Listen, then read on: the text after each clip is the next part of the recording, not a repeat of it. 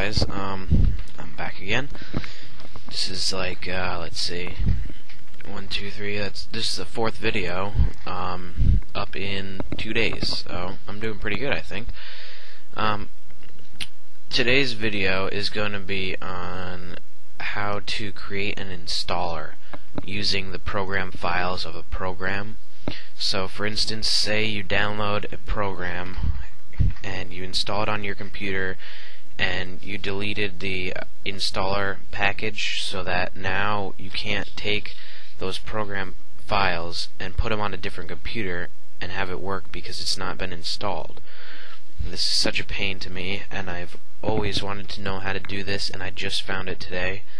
I didn't really research too hard on it, but I did a little bit, and then I found it somewhat by accident. So I'm going to tell you how to do this now. So first thing, you're going to need to go to advancedinstaller.com. The link's going to be in the video description. Once you go there, it should look like this. And you're going to go to download right up here. And you're going to click this button. Alright?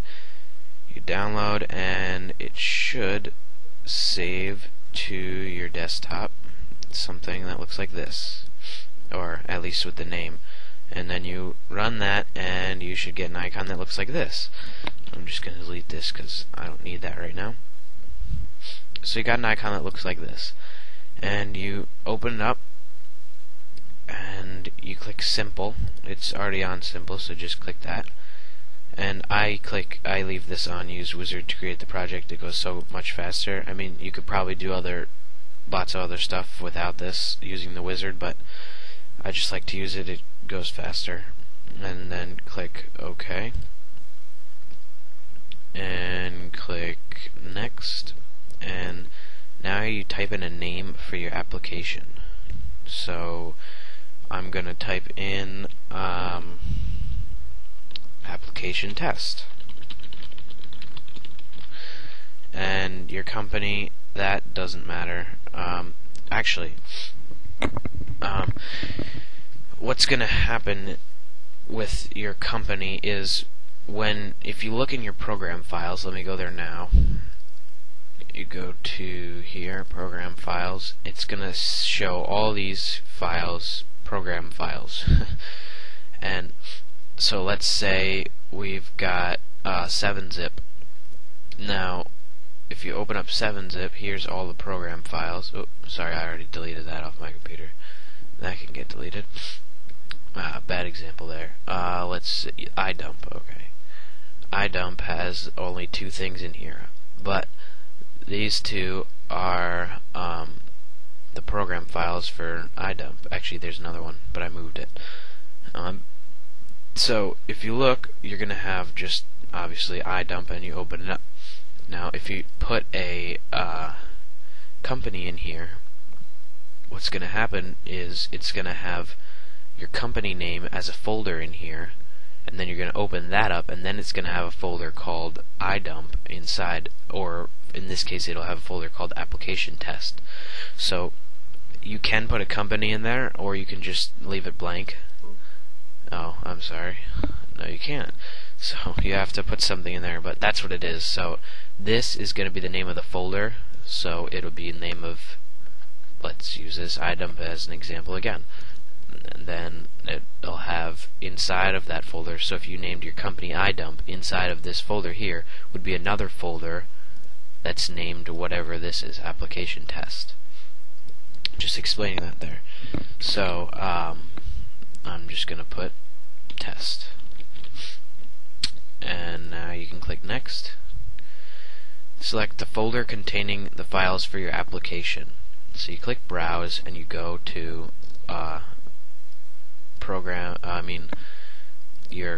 my computer, I renamed mine, and go to local disk C, or your C drive, or whatever your hard drive file is.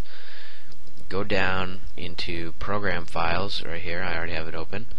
Find that, open it up, find the program that you want to create an installer for. So I guess I'll use RocketDock because I just used that before as a test. So just click it once. If you click the plus thing over here, it's not going to do you any good because that's all the stuff that's inside of it. So you just click it once and it shows the folder opened there like that. See how it opens? So click that on whichever program you want. Click OK. It shows where it is.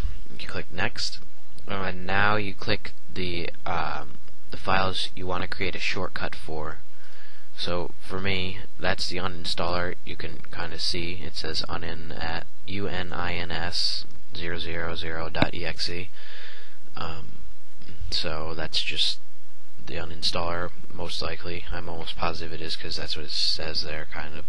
So you want to click rocketdock.exe because that is the actual file that if you go into Start Programs and click iDump and click oops, not in there.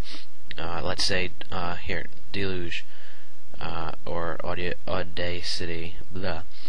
Either one, any of these things in here, unless it's in another folder. So if you click this, that is running a file called Mozilla Firefox.exe or Firefox.exe or something like that.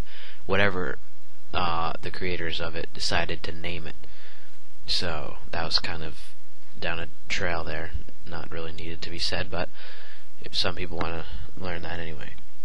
You can select multiple ones if you'd like, but I usually only do the main one, which runs the program, so that when you're done installing it, once you open the installer that we're making now, when you're done installing it, it'll run the program automatically. And I'm going to click Create Shortcuts in both the Start menu and Desktop for this file. So when they install it on their computer, it's going to create a shortcut in their Start menu and in Desktop, or you can click just Desktop or Start menu. But I'm going to click this, and you click Next. And if this box isn't checked, you click, or you check it, click Finish, and find a spot where you want it to save it as, or save it on. And I'm gonna just save it to my desktop. It's already selected over here, and I'm gonna name it RocketDock Installer, and this should be on the project files and then star.aip.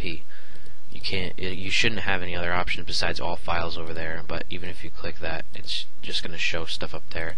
So make sure it's on there. Click Save. This is going to take a few minutes depending on how fast your computer is and how big the installer is going to be when it's done. And when that's done, you can check this if you want. That'll close this out when it finishes. So now it's done. See, it says build finished successfully, and now you can click OK. This is just showing you all the things that you filled in and stuff. You don't need that open. We don't need this open. And right here on my desktop, I created these 3 files right here. So we got RocketDock installer cache.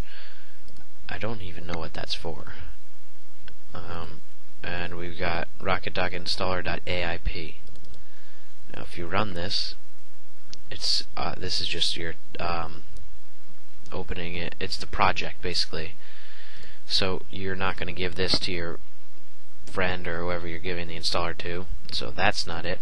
And this you don't need. I don't know what it's for. This is what you want.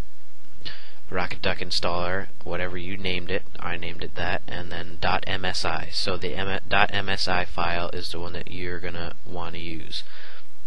So always just go like this, double click it, make sure it's working. There you go, it comes up, and then you can click cancel, yes, and close this, and you've got your installer.